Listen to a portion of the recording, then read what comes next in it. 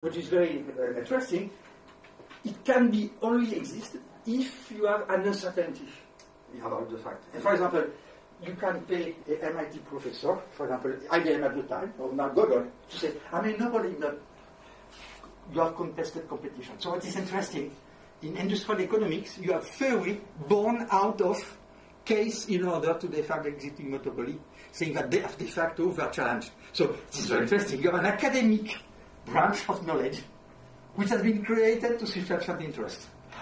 And interesting. And finance is very clear. All the options were badly computed, but they were very profitable. So again, you see the Marxist interpretation, interest clearly. The question is to be profitable, not so much to be relevant. Clearly,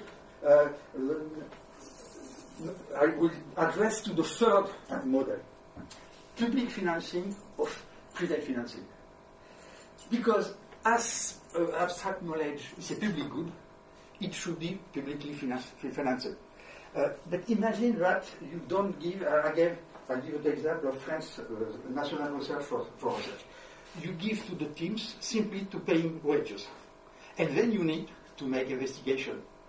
Therefore, you go to localities in order to have applied studies, in order to be able to have the funding. But what is very, very interesting, then you have the following dilemma. Knowledge is confirmed dubious, but can I earn profits or not profits? Again, the question, I can do many research.